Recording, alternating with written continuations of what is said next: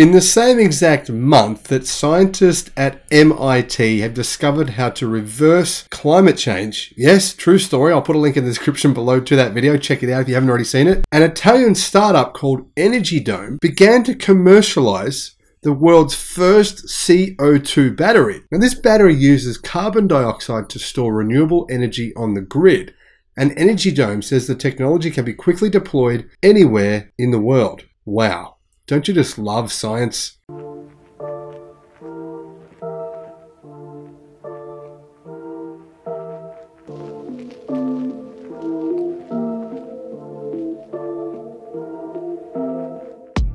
Hello my friends, welcome to the channel. I'm the Electric Viking, great to see you. My name is Sam Evans and I'm coming to you from Melbourne, Australia. We made over the last 12 months, I think, over 1,700 videos talking about this kind of stuff, new battery technology, new electric cars.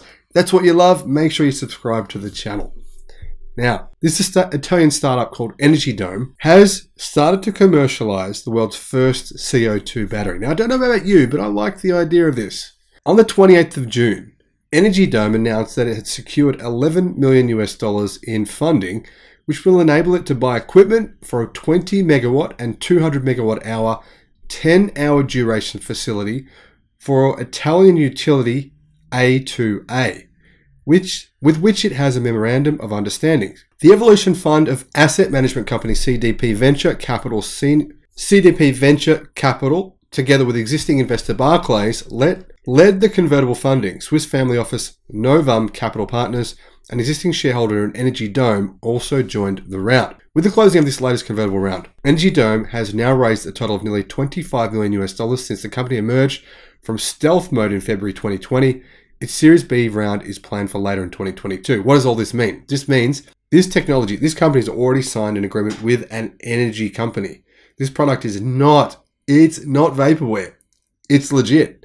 Clearly it works, otherwise an energy company wouldn't have signed them up to actually make this battery part of their energy network. That's the exciting news. Now, what is the world's first CO2 battery? Well, Energy Dome cited the CO2 battery in Sardinia to favor speed to market and ease of execution, as it's in an industrial area with an existing electrical connection. Further, Sardinia currently uses coal, but the fossil fuel will be phased out by 2025 because it's too expensive.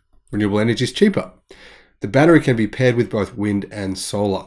Meaning what? The perfect renewable solution. Now, Energy Dome began its operations in February 2020 and has progressed from a concept to full testing at multi-megawatt scale in only 2 years, which is almost unprecedented. Energy Dome founder and CEO Claudio Spadaccini said, "The CO2 battery is now commercially available to make cost-effective renewable energy dispatchable at a global scale." This is not some small-scale product. They want it to become a solution worldwide. Energy Dome asserted that its CO2 battery facility in Sardinia uses off-the-shelf equipment available from a globally established supply chain, and said that rapid global deployment of the CO2 battery is now possible without any major bottlenecks.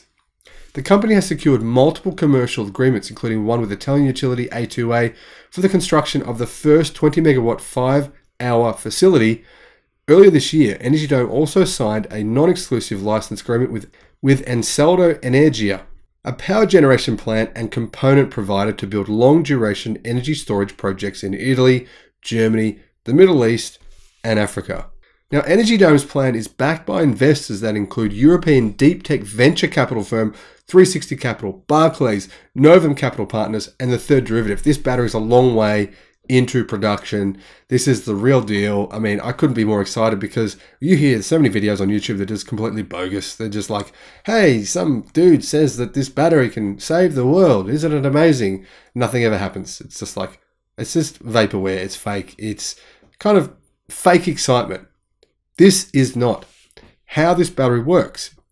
CO2 is one of the few gases that can be condensed and stored as a liquid under pressure at ambient temperature. So, as Energy Dome states on its website, it's a perfect fluid to store energy cost effectively in a closed thermodynamic process. It allows for high density energy storage without the need to go to extremely low temperatures. Here's how it works, as explained by the CEO or the inventor. To charge the battery, we take CO2 at near atmospheric temperature and pressure, and we compress it. The heat that is generated during compression is stored. When we exchange the thermal energy with the atmosphere, the CO2 gas becomes liquid. To generate and dispatch electricity, the liquid CO2 is heated up and converted back into a gas that powers a turbine, which generates power. The CO2 gas is always contained, and the entire system is sealed. In other words, it's bringing CO2 in from the atmosphere, containing it, and using it to generate energy. Incredible. We don't use any exotic materials. The technology uses steel, CO2, and water. So there is no dependency on rare earth materials like cobalt, lithium, nickel, or anything else like that. He said, "This makes our technology geopolitically independent. It can be produced everywhere, and it can be used everywhere." Now, this is an extremely exciting innovation, as mentioned and posted on the website Electric. The fact that Energy Dome now has the funds, commercial funds, the backers, to deploy this product commercially in a number of countries around the globe means it's extremely promising, extremely exciting, and it is, without a doubt, the real deal. Now, the fact that it doesn't use cobalt, nickel, any other rare earth materials like those means what? It's affordable, cost effective, and it's actually a big advantage when you think about it over normal battery technology. I mean, to manufacture normal batteries, we do have to use CO2 at this point in time. We need to mine the minerals, right? Well, this thing is actively removing CO2 from the atmosphere. It just seems like the absolute perfect solution. Now, I look forward to seeing whether or not this battery can be deployed globally quickly.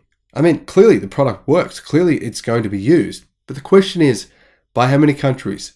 How many can they make? How quickly can they make them? Now, I have some questions for the company. If you're watching this, please let us know, and then I'll make another video. What is the energy density of the battery? How big is the facility per megawatt hour of stored energy? How quickly can it respond to the grid's needs compared to, say, a peaker plant or a normal sort of lithium iron phosphate battery? When you have a power outage, how quickly can it launch and start sending energy into the grid? How many tons of CO2 does it contain? And what happens, at the end of the battery's life? Does it release the CO2, or what does it do with that CO2?